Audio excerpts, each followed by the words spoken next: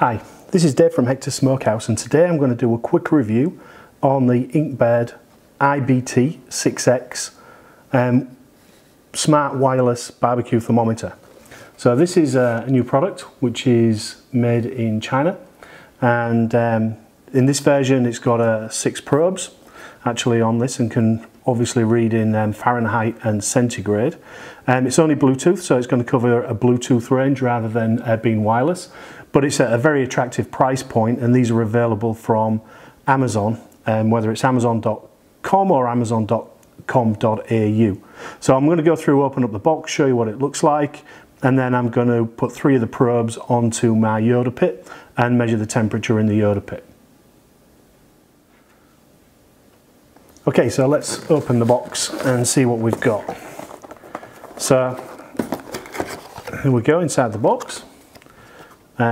It's got leaflet, the instructions, BBQ Go, so you can actually download the app to actually run the thermometer with. It's only available on iPhone, so make sure that if you're using an iPad you've got it switched to iPhone software. In here there is a warranty card, and there's also 6 sets of probes in there. There is clips for taking the temperature of the pit. There's 3 sets of clips in there, and then there is also the actual transmitter. So you can see on there you've got the different connection points, 1, 2, 3, 4, 5, 6, so this takes 6. It's got a front screen that I'll just peel off to protect. In here you can pull this off.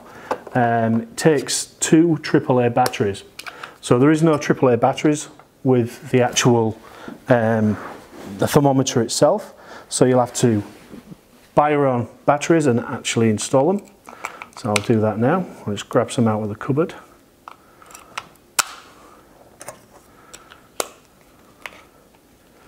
So we just put those in, fasten it up, and then that can go back into the case. Now in terms of the case, at the back, there is actually no magnet on there. I'd have liked to have seen a magnet. It's a nice case to hold it in, but some sort of a rare earth magnet fastened in there would be excellent on this model. I think it is available on other models, but not on this one. So I'll go through now and start to show you how to hook it up to your phone, and then we'll go try the temperatures on the pit outside. So according to the instructions, this should be pretty easy to set up with my iPhone. You turn the device on by pressing and holding for 3 seconds. You can see the device is actually turned on. And then what it should start to do is start to connect. Scanning now. Short press the button once, and there you go, as easy as that. Done.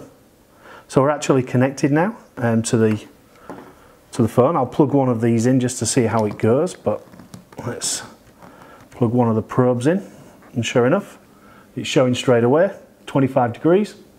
That's measured in centigrade, so I'm going to have to go back through and change that to Fahrenheit for Australia. If you're in America, then it's perfect.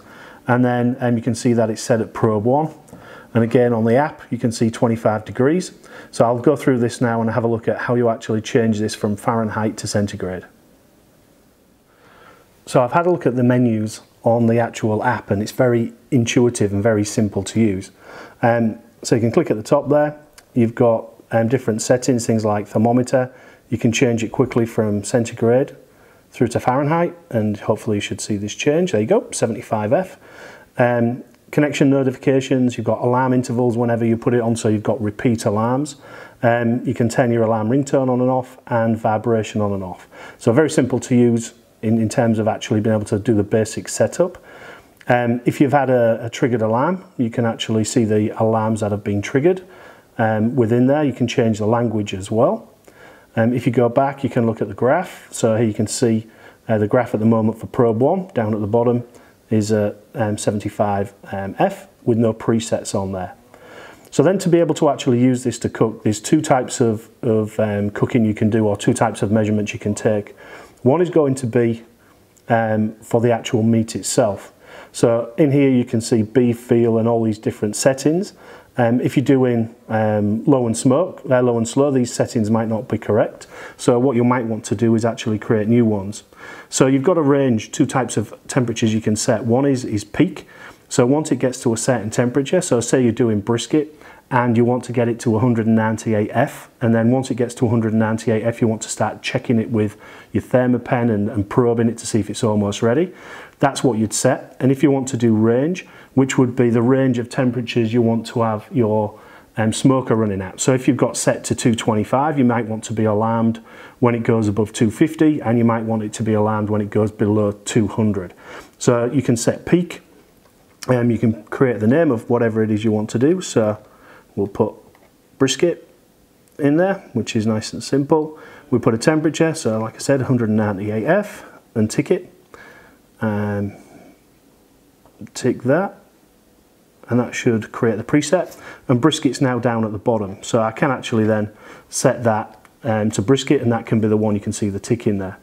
Another one that I might want to do is for the actual Yoda smoker I'm going to cook on. So what I'll do is in there I'll put Yoda, and I'm going to put a highest temperature of say 260 and a lowest temperature of 190, and tick that. And again, I've got a Yoda preset, so I've got that on the set on the preset. So that's really simple to use, and you can edit any of these and turn them into what you want. We've got a nice little icon, so it's very simple to use. And then at the top there, you've also got a timer section. So in here you can have, they've said in here, add comments such as flip burgers, so you can put a timer on. So for a steak or something like that, you could actually put time on there to say how long you want the steak to be done for, and it'd have the probe in there as well. I can't see you using that as much as you would actually use the temperatures. You're going to use them a lot more.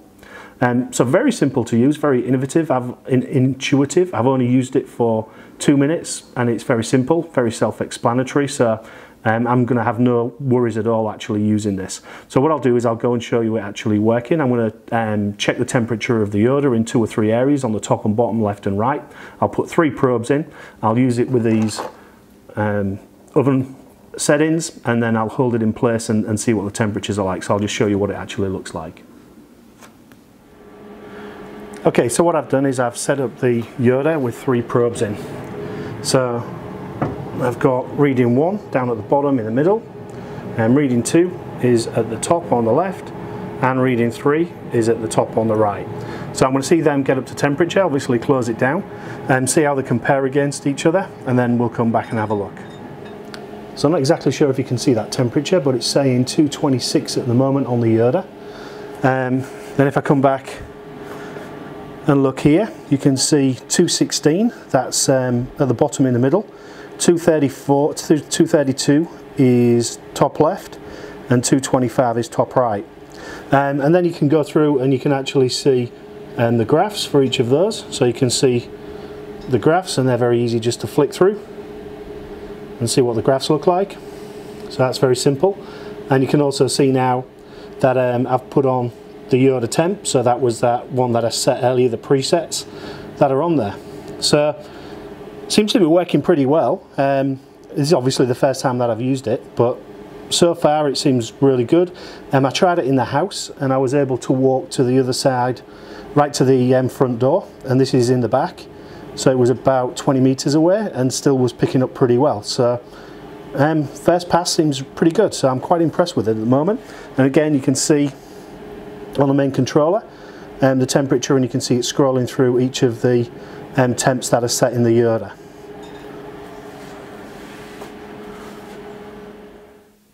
So I've just had my first test of the Inkbird, and I must admit I've been pretty impressed.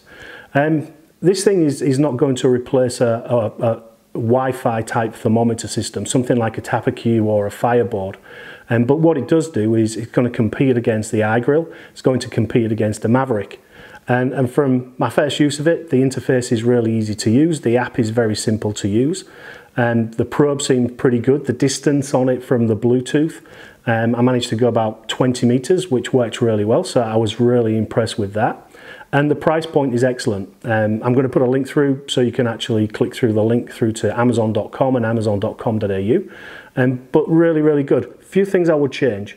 So if I had a few things to change, the actual probes themselves, It'd be ideal if they were bent at 90 degrees, especially where you've got a small pit and space is an issue. So bending those at 90 degrees isn't going to be a big thing. It's not a game changer or anything like that, but it'll just make it a lot easier to use.